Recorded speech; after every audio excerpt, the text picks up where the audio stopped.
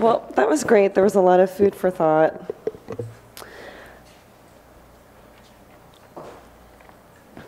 And I think, as Marcia's comments are fresh in my mind, I would like to start with you, if that's okay. I'm really intrigued by your comment of economic development must be tied to sustainability, that sustainability isn't something that we should be perhaps striving for because it's something good to be doing, that we have to be very realistic and grounded. And I'm wondering then how that might work into the idea of ecosystem services. So this idea that something about what Simon was talking about earlier, that nature provides a lot of things for us for free that don't get calculated into the larger economics of the city. And so how might policy be able to address that portion of how biodiversity fits into ecosystem services? I'm going to try. Let me start with, let me make one point. When I was talking about economic development and sustainability, in part what I was talking about were the reality of New York City. And New York City is a city that's about economic development. The drivers in this in city government, I mean, that's the driver in the city. And if you can't find a way to touch that major driver, unless you're really, really lucky, your issue is not going to get a lot of play. So that was part of what I was saying. But it's interesting, the beginning to think about natural systems has come into play, for example, at the Department of Environmental Protection, DEP. One of the major sort of cost centers in this city, you all know about your water rates going up. One of the reasons your water rates go up is that the cost of building gray infrastructure, these massive wastewater treatment plants, which are required by law, those are very, very expensive. They're critical to have because you need to ensure the cleanliness of the water, but they're very, very expensive. And a lot of attention now, or at least some attention, is being turned by DEP to what they call green infrastructure, and how, in fact, through a host of methods, you can, for example, by the way you manage rainwater, so that you have more permeable surfaces, so that more water doesn't flow into the waterways and become contaminated. When there's we have a combined sewer overflows here. So the degree to which water doesn't flow out and overwhelm the system, you don't have to build as much gray infrastructure. So I think these issues like the development of green infrastructure are an example how a better sensitivity and a utilization of that infrastructure reduces the cost of the city and creates the conditions for spending money on other things.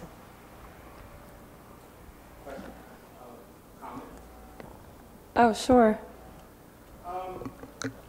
You're absolutely correct. I see the green infrastructure piece, but on a larger policy scale in terms of intergovernmental policy.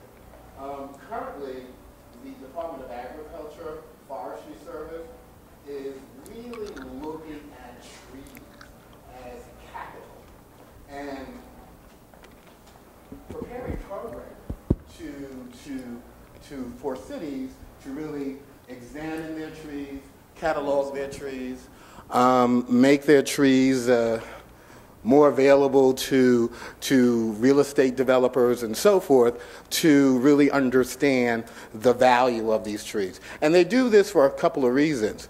The economic development piece, but also because of storms and the damage that storms will do because of climate change to these properties. So the property values are also calculated along with the trees. So there's a definite economic value. And that economic value is now being looked at by the federal government as something that all cities should look at. And there is a partnership between Forestry Service and New York State DEC, Department of Environmental Conservation, and New York City Parks, and FEMA. So, yeah. Very interesting. Thank you very much. Thank you.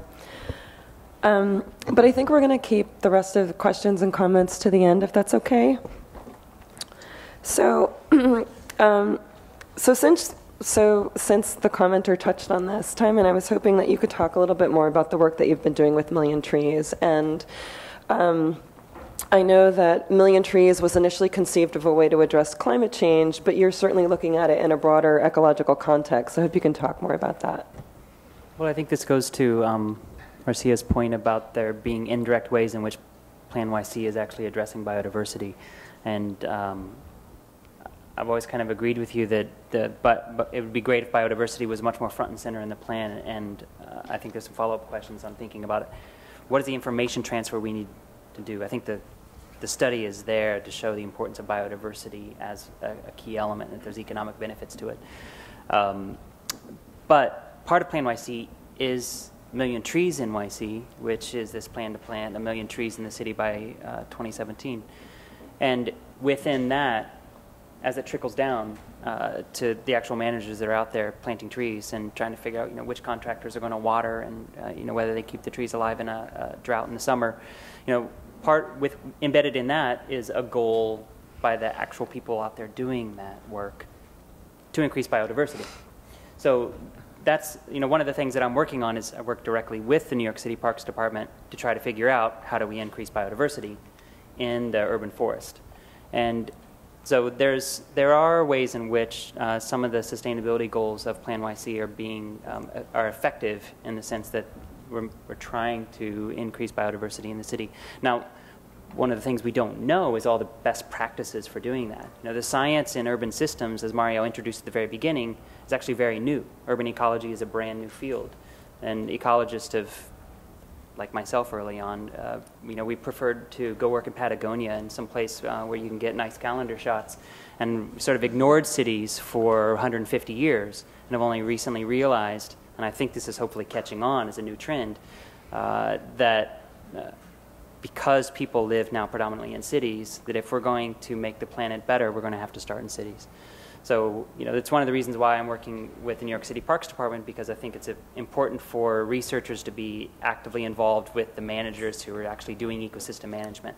And then the thing I've been pleasantly surprised by, maybe I shouldn't have been surprised by, I don't know if I have a negative view of the world or something, is that the New York City Parks Department actually cares about biodiversity, and they care about ecosystem functions and services, and that they've committed themselves to adaptive management. And adaptive management is important too, because that's something, at least at the ground level, that says that as the science changes, they should be changing what they're doing. And so the nice thing is they're actively involved with researchers. That's not to say that we've solved all the problems. In fact, there's a lot of information that we still need to figure out how best to manage the systems. And I think going back to the points you were making, we need to figure out how to get some of the information that's been presented up here into the hands of policymakers. So, going to the comment you made about forests and the U.S. Forest Service, that bit of information got transferred. We now know trees have economic benefits, but what about the benefits that are related to health? Are those being captured? We're starting to capture real estate, but how do we start getting this conversation about all the other ways in which we can measure economics? And is there anything else we can do besides economics as a value system? Is that the only currency that's valuable? So anyway, I don't know if I answered your question. No, yeah, that's great.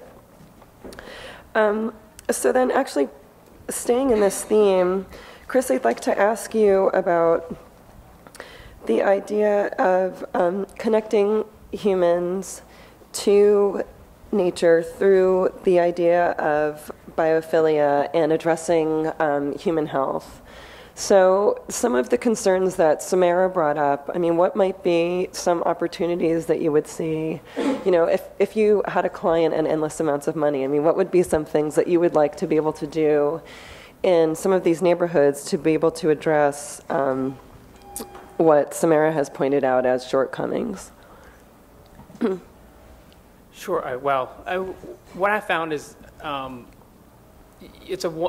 for us, it's almost a one-to-one conversation with our clients, and really communicating the ideas and the positive impacts that are present. And economics will always be an issue until we change the currency that we all live in. But what we try to do is expand upon that. So it's not just economics. It's economics and health. It's economics and productivity.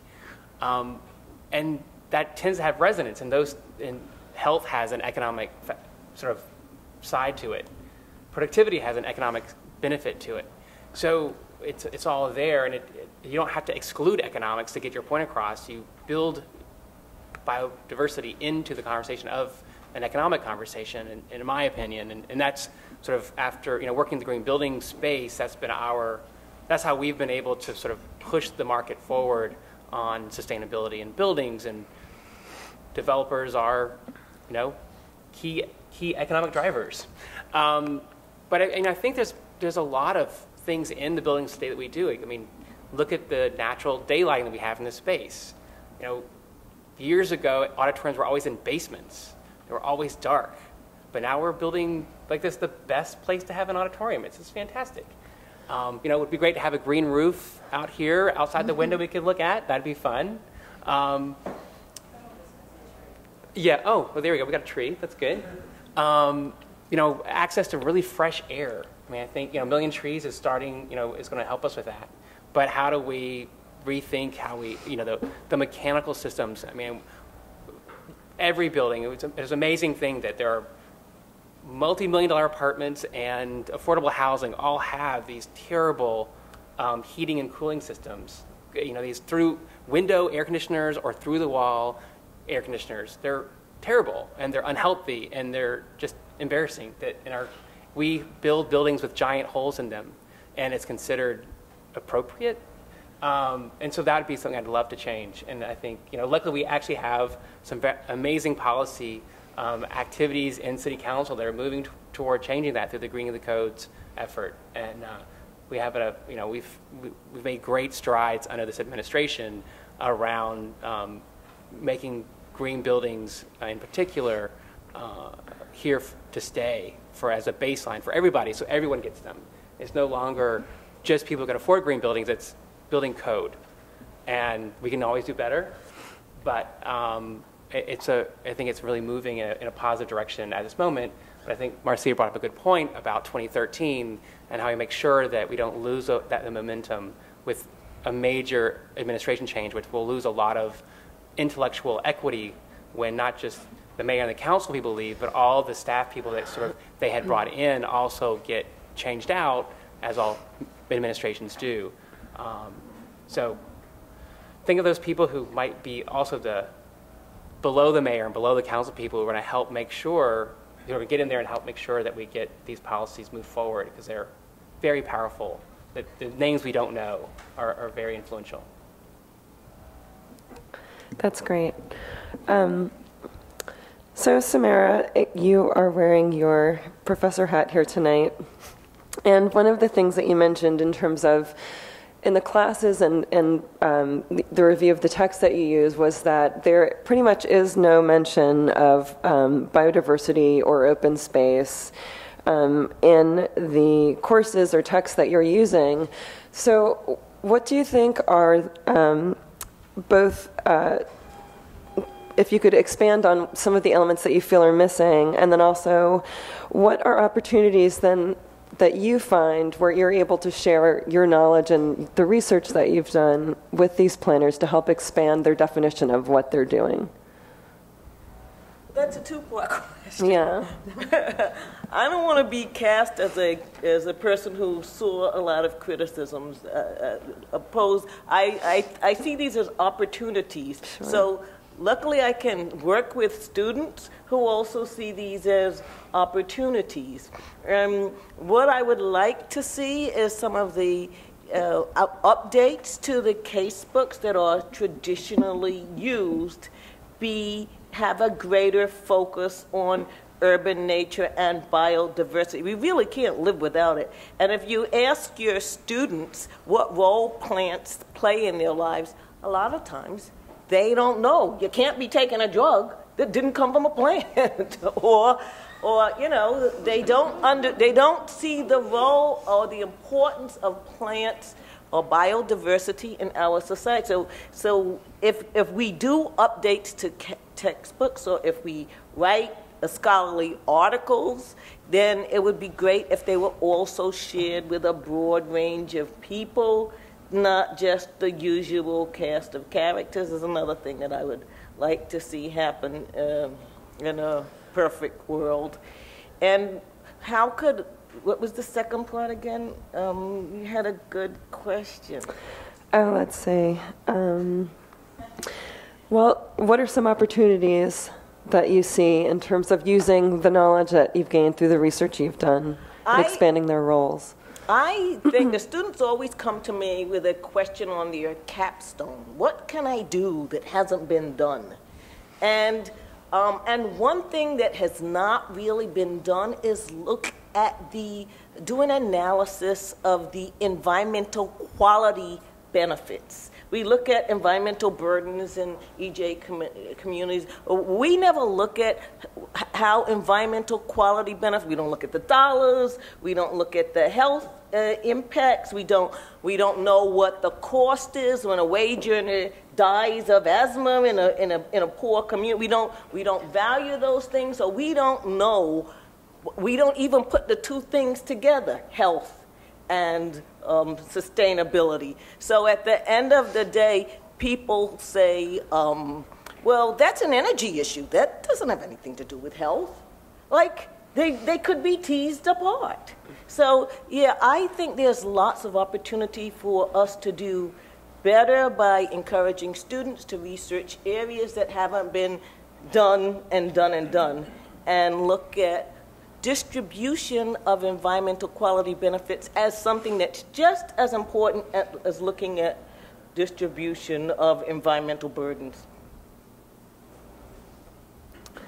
So I'm going to ask you something, and I don't know if you'll want to answer it, but it's policy related. And just as someone who's involved with making policy, and I know Marcia has obviously touched upon this too in terms of education, but how do you think we can make the case for conservation at the city level in terms of talking to the mayor's office and the city council to recognize the importance of these issues? I mean, building on economic drivers is key, but it seems to me that there are also things where the Bloomberg initiative to have people no longer smoke in public parks, lower our salt intake, which is public health policy, and it's not, there's certainly economics involved, but it's not directly obvious. So I'm wondering if there might be some kind of correlate there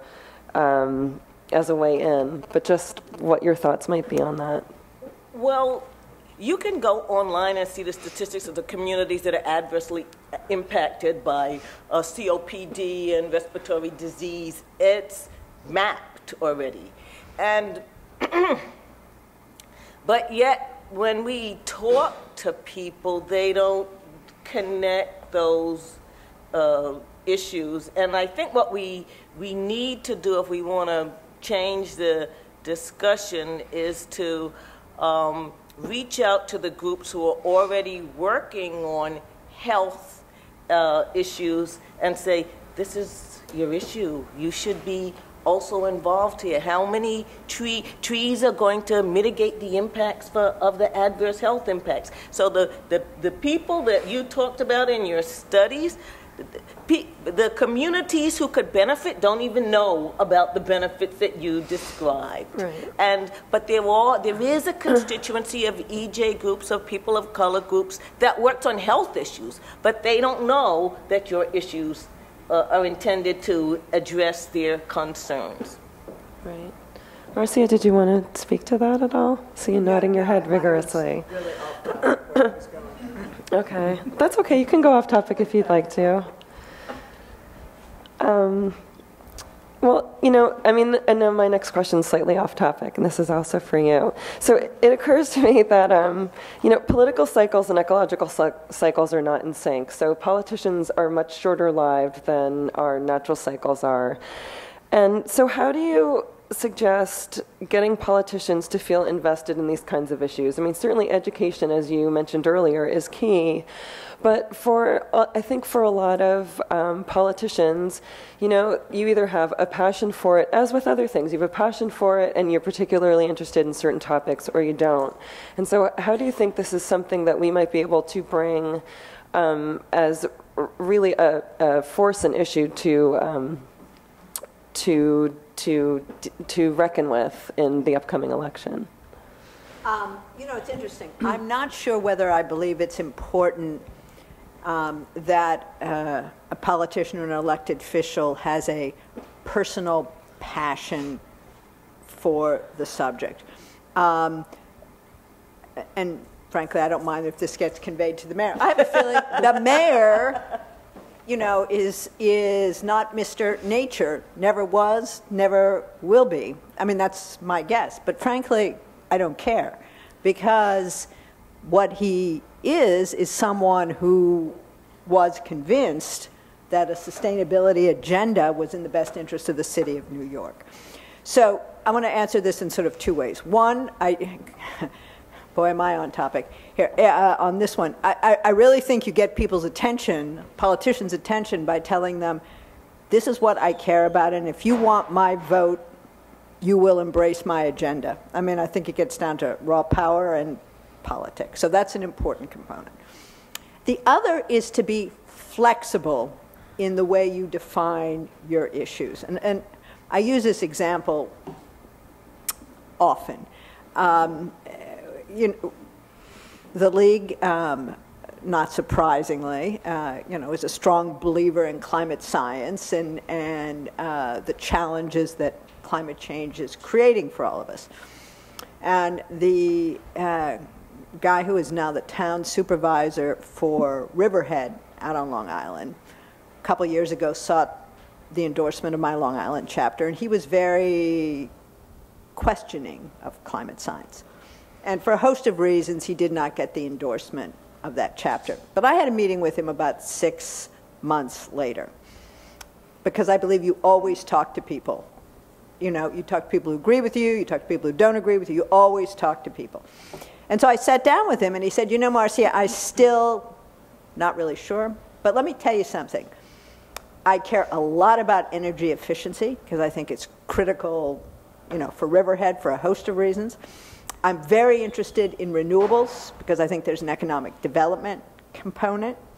Can we work together? And I said, absolutely, because frankly, from a very practical perspective for the guy who's the town supervisor of Riverhead, what really matters to me is, does he move energy efficiency? Does he support renewables? What his idea is about the nature of is almost irrelevant in that context.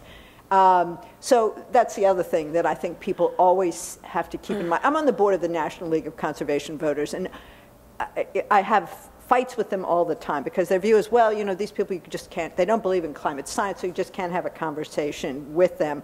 And I've said, you know, maybe you can. You have to figure out where do your interests intersect. So you ask, and I went on. No, but that's great. That's really enlightening. So thinking about those same issues, let's see, Timon, I wanted to ask you something. I'm trying to think of what I should ask you. You know, you and actually Chris both have resiliency that comes up in your work. And I'd like for you to expand upon that and just talk about what is the idea of resiliency with regard to urban ecology. I think that's a really good question. It's a question. It's something I've been thinking about a lot, and I'm writing about recently. And there's a good reason for it. Is the discussion around sustainability, I think, has a couple problems. One is that sustainability is not something we achieve in the short term, and so you feel like a failure on a regular basis. And you know, I'm sure you know this. You know, there's all these things we keep trying to do, and we piecemeal, we make progress. And so the great thing about sustainability is it's a goal, and we make all of these steps towards it. One of the things it doesn't do overtly is it doesn't think about how we address certain kinds of challenges in the urban system. So climate change has been brought up, and you know, the expectations from climate change is we're going to get some shakeups in the system, right? The New York City panel on climate change has got pretty clear data from the best climate models that we have in the world that we're going to get a lot more heat in this city. That's not true everywhere in the world. It's going to be true in New York. It looks pretty likely. I think the phrase is very likely. You know, it's the best scientists can do. We can't give you 100%, but we can tell you very likely or extremely likely. It's extremely likely it's going to get hotter. It's somewhat likely to maybe more likely that it's going to get wetter. Right? So these are things that we have to plan for, and we have to design our system to do a better job to handle with. And it also means that it's going to get we're going to have more heat waves, and we're going to have, you know, that snowstorm that we had that Bloomberg got criticized for. I mean, we're going to have a lot of those. You're going to get a lot of those kind of criticisms unless we develop a system to plan better for that. And resilience is about trying to understand how you design or improve a system so that it can adapt to those changes, right?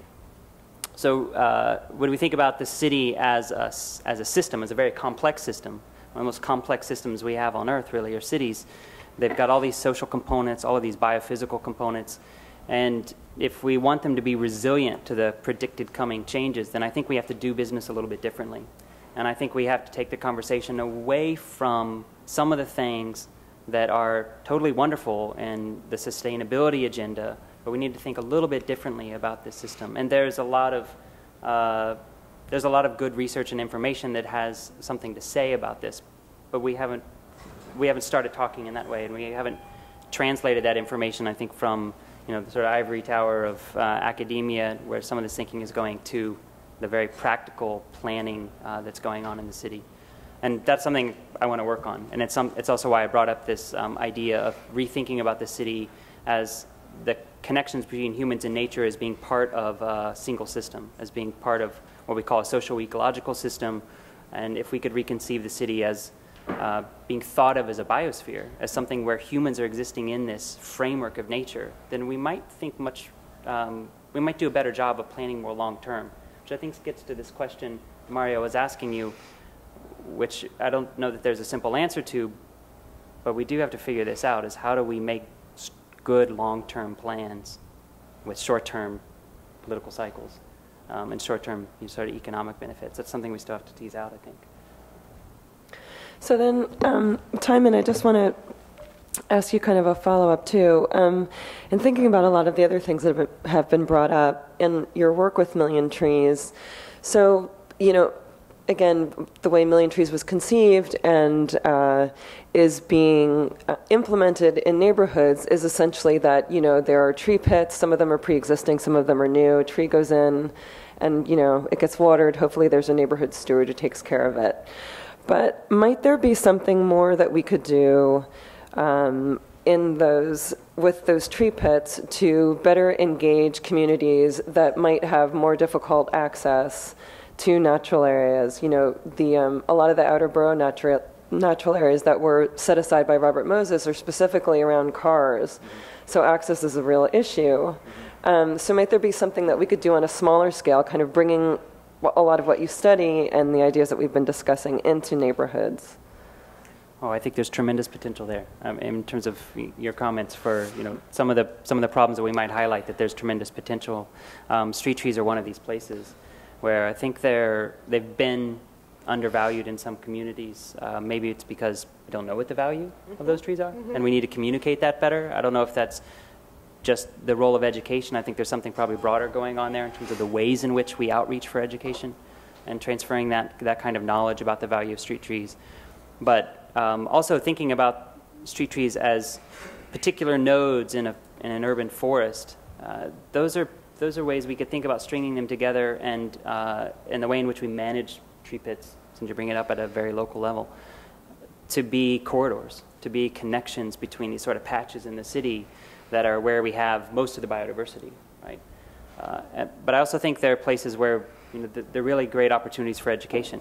I mean, if you can use the tree as a way to connect people and nature, there's actually it's not just trees there. There's all sorts of insects and other things. You know, the soil is a living fabric there in the city. You can teach all sorts of things just by walking up to a tree. And those are the fact that we're putting more trees in more communities, I think it means that we're creating opportunity. We need to realize that opportunity and do something about it. But those opportunities are going into communities in ways they haven't before, and I think that's something we can applaud, but it's unfinished business in a sense, right? And we're going to be going to question and answers in a minute, but I just have one more question for Chris. So, Chris, I would like for you to talk about this more too from your, from your unique perspective. That in your work you talk a lot about resiliency as well, and the idea of how might we be able to address the idea of human health and community scale, and something that Samara had mentioned earlier, the opportunity for people to be stewards. How might that be brought more into the public design arena? Well, I mean, on resilience, a lot of our work, we think about passive survivability. So if the power goes out, can you still flush your toilet? Can you still live in your apartment for a couple of days? Like, how do we have to take care of people, and how do buildings do that? And the reality is that actually nature is much more resilient to storms and major events than rigid, sort of engineered systems. And so it's just natural to sort of actually reconnect ourselves to those systems, or obvious to me, in order to create greater resilience. My personal belief is that if you want to change someone's mind about something, you have to connect them to the idea that you care about. So whether that's using urban agriculture and talking about the connection that we have to our food, and that our food this tomato came off of this plant, and this plant came out of this garden, and this garden is a 5-minute walk from your house, and that you can grow this and then it's yours. I mean, it's amazing watching young students grow something. Like, you'd think they'd solved world hunger because they had a tomato in their hand after a summer class around gardening, but it's transformative. We just planted a small garden on our roof, and people they're like amazed that there are actually green tomatoes on the tomato plant right now. And I'm sure they've seen tomato plants before, but I mean, these are 30-something-year-old people, professionals, who acting like 7-year-olds. But that's the genius of it all. It's really not that complicated. The hard part is finding the time, right? I mean, we live in a world that is, obsessed with, BlackBerries and Twitter and time and everything else, and we pack everything in. But I find that that's the way to really get people to realize. And so, giving people access to the waterfront, creating pocket parks, and so people walk past it, and one day they just sort of decide to sit down on the bench and spend some time there, and then they can't imagine what their neighborhood was like without it. And I think that's it's subtle. Sometimes people don't even realize it even happened, and sometimes it's more of a revelation. But I think we have to work to support the Parks Department and help them grow parks in our city. They're a great partner, and they really want to do it. So, and then there's actually a lot of people who really care a lot about parks all over the city, and so that's, I think, a really important part, as well as our waterways. Definitely. That's great. Thank you so much. So we're opening up the floor to questions. We have 2 mics on either side of the room, so feel free to go to whichever's closer to you to ask us some questions. Well, I just wanted to make a comment. The whole health and environment aspect, or the built environment aspect, is currently being addressed. A new program through the city, and we strongly encourage architects to really be involved in this. It's called active design, and you can reach this through nyc.gov/ADG, which gives you the active design guidelines. And active design is a partnership between planning, design and construction, transportation, and of course the Department of Health. And their premise is that the built environment, as you guys are talking about, really should be designed to promote health.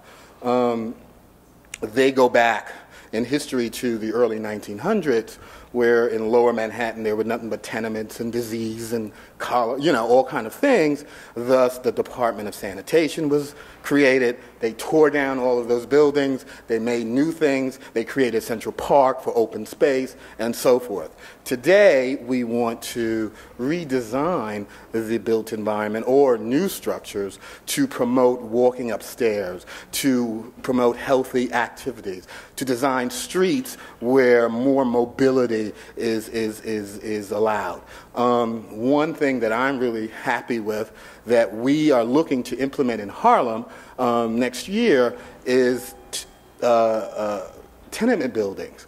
Their old design usually lends to huge basements that really go unused. New code has been designed through health, HPD, and buildings to put in exercise centers and children's play areas and so forth. So health is really being looked at through the active design policy.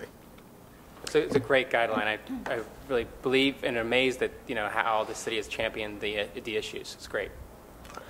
I actually wanted to ask if you would share your affiliation. I'm with the local development board. Oh, great. Thank you. Okay. I wanted to inquire with Marcia on the Riverhead guy. You put it as if there were two opposite ways of dealing with politicians like that. Either you're not going to work with them, or you're going to work with them and find areas of common ground and ignore the climate issue that he doesn't seem to understand. So you see there's a third way where you sort of missed an educational opportunity. He has, not too far from him, State University at Stony Brook, where there are climate scientists who I'm sure, I'm a scientist, I'm not a climate scientist, but I know the climate scientists are very concerned that their science is being misunderstood, misinterpreted, totally mistaken by, a fraction of the politicians. And, if the guy in Riverhead is getting his views from Fox News or whoever, Rush Limbaugh or whatever, he needs to hear from the scientists. And there are a lot of scientists who would be happy to talk with him. And I think there must be some at Stony Brook. And so, it's not just... You make a... I'm sorry, did I? No, I'm done. You make an excellent point, and I do think that any occasion you have for education, you should use.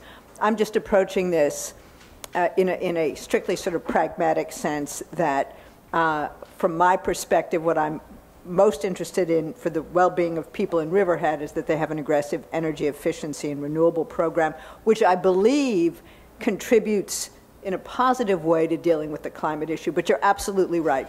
You should always use an occasion to educate people further. Thank you. Hi. Good evening. Thank you. That's a wonderful panel. Really appreciate it. My name is Ashwani Vasisht. I'm a professor at Ramapo College, and I direct the master's program in sustainability studies. I'm new to this bioregion, so this is a genuine question that I have. I spent 18 years before this in Southern California, and a lot of my work in urban ecology is centered around my experiences in Southern California, where endangered species are a big part of the landscape. And we look at habitat conservation plans as a fact of life.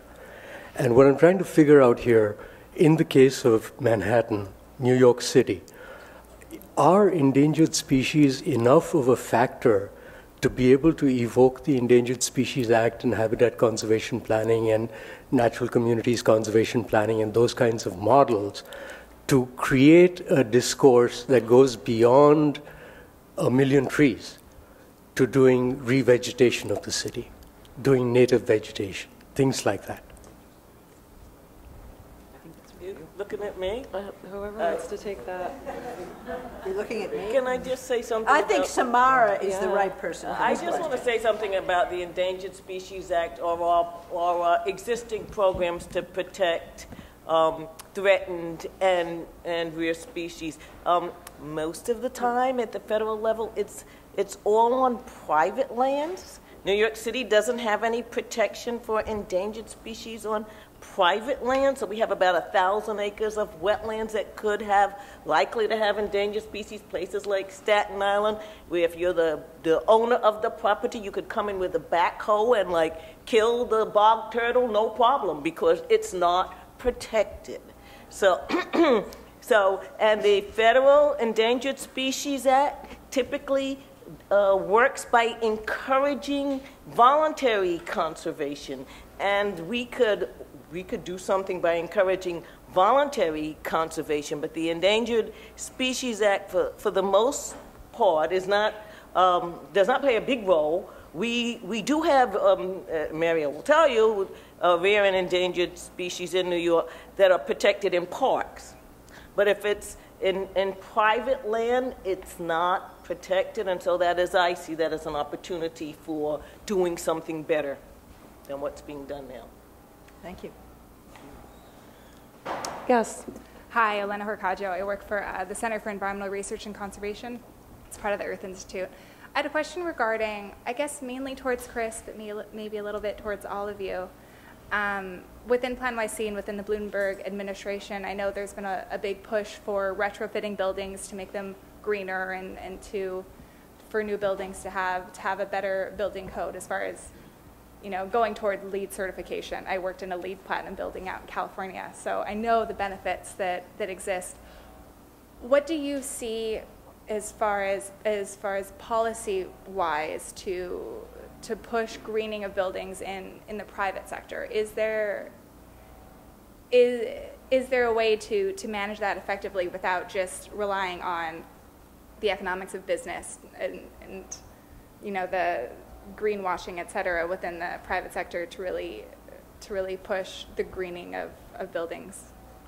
Well, if you take a look at the Green Codes Task Force that the Urban Green Council completed with about 200 volunteer professionals about a year and a half ago, including some people in this room, or that were in this room actually, that's actually going to change the building code for all buildings. So it's not just for public buildings. It's actually the baseline code that everything within a certain building type, whether it's residential, commercial, different codes for different types of buildings, have to comply with. And a lot of the conversation is around protecting our infrastructure. So water efficiency, the conversation is around our combined storm sewer and our wastewater treatment plants and how expensive they are to operate and build. It answers itself, and we don't need to use water the way we use it. We use it because in the past, we didn't think about it. So it's really being, taking what we know now and trying to apply it, and then as that evolves, continuing to apply it. It's a sort of a state of dynamic equilibrium. We're always learning something that's going to throw us off. Even once we think we've gotten somewhere, there's always the next level to go.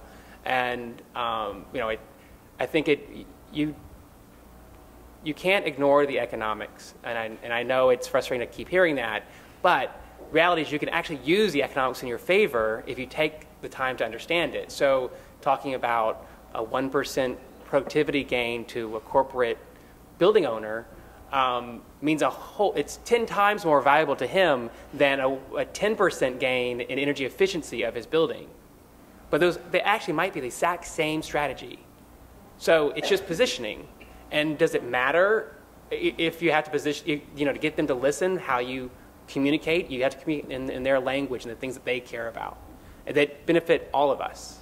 So I think it's an amazingly complex argument, but the rules are getting clearer and people are getting more savvy every day around the topic.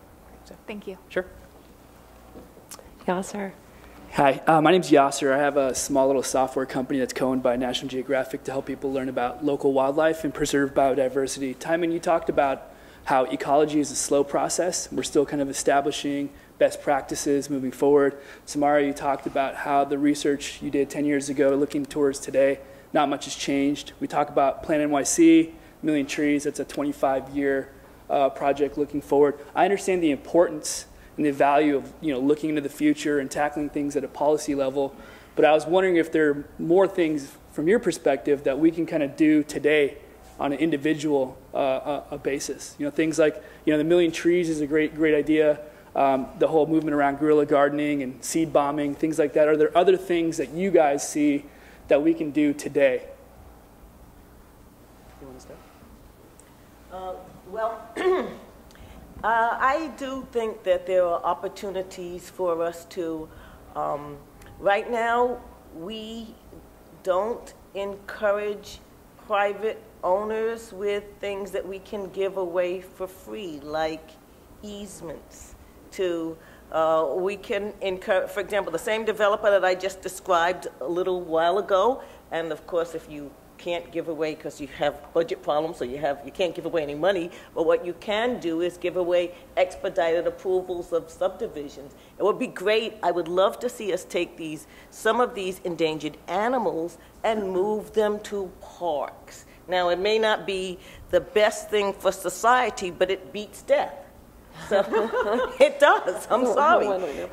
If children grow up and they don't see the bog turtle, that's worse than seeing it in the Staten Island Center. So I think that we haven't done enough work in going in other places than the traditional to look at what's there and map that, and then we can make an argument why you shouldn't pave it over, change it. So I think there's more work to be done. I realize lots of times it's not paid work or anything like that, but but if we could get our students to volunteer and then give them credit, that would be a way to get a cadre of people to come help your company map things. Then we could give them credit, and we could then have something to say, this is what we have to preserve. That's the way I would look at it. Did you? Go ahead. Go ahead. You go first. I think there's a lot of things that you can do. I think we could probably pull everyone in this room, and everyone hopefully would have at least one good idea, and probably 20. So I'll just simplify it and say I think we need to work harder in all of these maybe creative ideas about how to do that to reach the younger generation. I think it's actually really important to connect people to nature at as young an age as possible so that those experiences sort of build on themselves. And now I'm thinking about knowledge transfer, right? And environmental education. And I think there's a lot of missed opportunities in environmental education. So one example, there's a couple things that I think tie this all together. One is we're getting back to this discussion about the connections between humans and nature, right? And how to do that.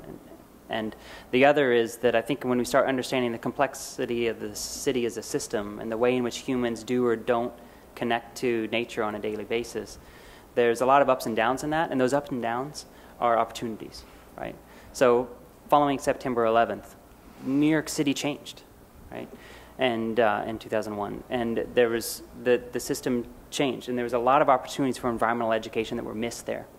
Those are very natural. There's a lot of evidence showing this now. You look at research going on in post-Katrina New Orleans, that people have their biophilic response is stronger following a major upheaval or disaster or some major disturbance to the system. That's an opportunity for environmental education that we're missing, whether it's young people or some other age group, that I think we can do. We can find ways to capitalize on those maybe terrible events and turn them into opportunities to transform the city. So I would actually argue, and I think someday we'll have the data to really show this in a robust way, that one of the major changes that happened after September 11th is that New Yorkers invested in their nature. Now, it's coming through Plan YC, it's coming through Million Trees, it's coming through things that are led by policy and they're led by economic incentives, but they're being voted in. People are voting for these people because there's a kind of response when you want to rebuild the system around yourself that includes nature. I don't think we know that. I don't think it's a conscious thing. It's happening. But I think we can encourage that by reaching out to people at younger and younger ages. And there's, like I said, a long list of ways we might do that are more practical. Thanks for the question, though. Marcy, did you want to respond? Okay. Hello. Hi. Hi. It was mentioned that there are a lot of backyards in the outer boroughs, and certainly there are a lot of terraces and rooftops in Manhattan as well. So when we consider using native plants in those spaces, I'm wondering where is the everyday person, residential homeowner going to find native plants? They're usually not at Home Depot or the corner deli. I work as a landscape designer, and today someone said, "Oh, I really like this azalea. I'm going to go get another." And I was like, "Good luck. I don't know where you're going to find rhododendron atlanticum, around here." So, you either have to go to Long Island, pretty far, or order online. So I'm wondering if maybe the city could develop some kind of policy to forming a native plant nursery in a more accessible area outside of Staten Island or Long Island, but somewhere actually in Manhattan where property value is quite high, and creating a nursery is probably quite difficult. But I think it's something that needs to be done if we're going to take a lot of what we're talking about seriously and have it more accessible. Rooftops. You know that, though, right? I do know that. I have to say, it's really annoying to work on a rooftop with a nursery situation. Probably people who grow food on rooftops have experienced this as well. Just the going up and down constantly, Yep. But if there are freight elevators that go to the roof, that helps. But then also, unfortunately, vehicles are also part of the. There's a lot of logistical things that would have to be worked out to it. I understand it's definitely an option. Yeah. It's a good question, though. And yes, rooftops are annoying places to work. But if you're actually trying to think about a native plant center in Manhattan, we're going to have to be creative like that. Actually, I could speak to that a little bit. When I was still working for parks, I was working with the Greenbelt Native Plant Nursery. And for those of you that don't know, there's a 13-acre native plant nursery that's part of the City Parks Department. It's the only municipally owned native plant nursery in the country. And it is on Victory Boulevard in Staten Island. It's definitely difficult to get to. But what they do is collect seed from within the 5 boroughs for species that are extirpated locally. They go very locally to collect seed: Long Island, New Jersey, Westchester County. And these people are my friends. So when I was still working as a botanist for the Parks Department, we would get together and just talk about, what kind of schemes could we come up with. And one we came up with that we implemented in 2006 was selling native plants at the Union Square Green Market. And this is not obviously, the answer to your prayers, Marnie, but I think there's just a recognition that, this comes up all the time, especially when I do talks around gardening with natives. Where do I get them? And it's really difficult. And but this was one solution where I went back and forth a lot with my big green parks truck to collect plants from Staten Island and bring them into Union Square. And we worked with Oak Grove Farms, and they would take the small plugs back to their farm, grow them out into larger pots, and then sell them at the farmer's market. And it went really well, but there were just a lot of logistical issues that we had to work out, and we only did it the 1 year. But it's something that I've been speaking to Ed Toth about recently, and we're trying to think of ways that we might be able to work with a few different nurseries. So perhaps Gowanus Nursery, which is always a good place to go in the city. Not for you, as you know, but just for the average homeowner who might want a plant or two that's native. But that's a really good question again, and it's an opportunity. Where do we start filling in these really big blanks that are keeping us from reaching our goals? One more question. Thank you. Yeah, sure. My name is Jason Alosio. I'm a PhD candidate at Fordham University, and Timon, you were speaking. Hi, Timon.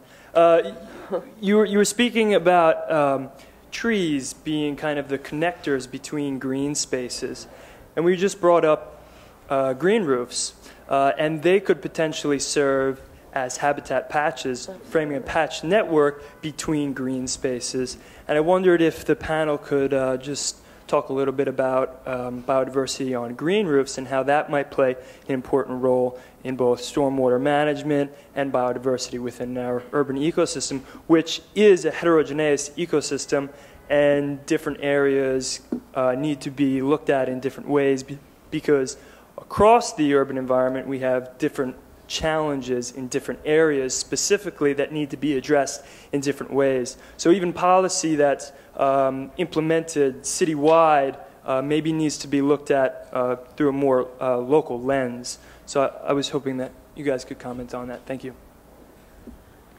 Well, we need legislation to address just plain straight vegetative green roofs. We have rooftop gardens. We have folks that got permitted. And I heard the discussion about green roofs, and I agree with it. But one portion of the green roof piece that didn't really, I don't know if people really talk about it, is that green roofs can keep your house warmer in the winter. Now, a lot of people in New York spend thousands and thousands of dollars heating their houses, and they don't want it escaping, so you need that piece to fall into place. And I'm not saying the city council should do anything, but that piece needs to happen. And then once we can do that, if there's access to the roof, then we should try to focus as much as we can on putting native plants there. So it will be a learning process to acquire them, definitely challenge and learn about them, but it would be so great if we did that, and then we would both save fossil fuel costs that are lost if you just have a white roof and it escapes, but we could also increase the seed distribution of these native, because once they go to seed, then they'll spread in places that maybe you hadn't anticipated. I'll just comment quickly. I think it's a good question to end on because it goes to the heart of some of the issues we were discussing. Biodiversity doesn't have the cachet of energy efficiency or climate change, right? We're not championing green roofs in the city. Maybe you can help explain to me why from a political perspective, but from an economic perspective, they're much more expensive than painting roofs white. I mean, it's really simple economics from that perspective. But we're missing economics in the larger discussion. We're missing the benefits of biodiversity. We're missing all the health benefits. We're missing all of these things that, if you're up there on your, inconvenient rooftop, but gardening and getting the joy of a tomato plant or watching pollinators at work, those economics aren't really factored in. So if you do a very simple analysis, let's paint our roofs white, it's more reflective, we get some energy efficiency gains. But I think we actually have a really amazing missed opportunity that you're bringing up that I totally would like to see championed in this city. And I think it takes a little bit longer term view than we currently have. And I think it takes a broader, more in-depth economic analysis to show that. And we don't have that yet really either. And green roofs really could be a major connection between these patches in the city. And I think if you think like an ecologist, this is kind of a buzzword, but there's what we call metapopulations in the city. And what it means is that there are these patches, and if they're not connected, the patches can die, right? Mm-hmm. If we connect them, they have a much higher likelihood of living and fostering and increasing biodiversity, but we don't have a lot of connections. Green roofs are our opportunity in a dense city like this, and I think we need to take advantage of that. Great. Well, please join me in thanking our panel.